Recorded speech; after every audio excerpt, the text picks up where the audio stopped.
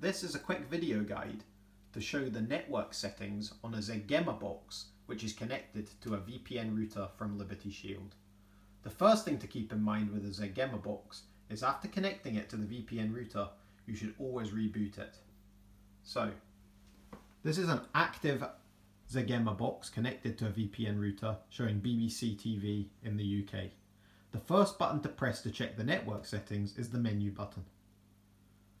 From here, scroll down to Setup. And from Setup, scroll all the way to the bottom to the System menu. And from System, press Network. Now press Device Setup. And then Adapter Settings.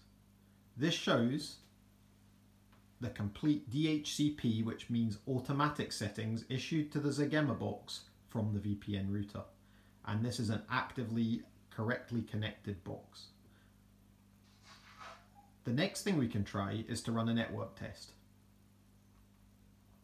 So you go back to the network setup menu and then scroll down to network test.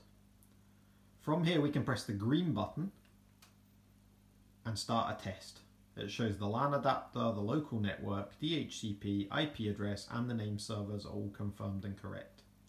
If you have any issues getting an internet connection, then you have the option to manually set the network settings on the Zgemma box.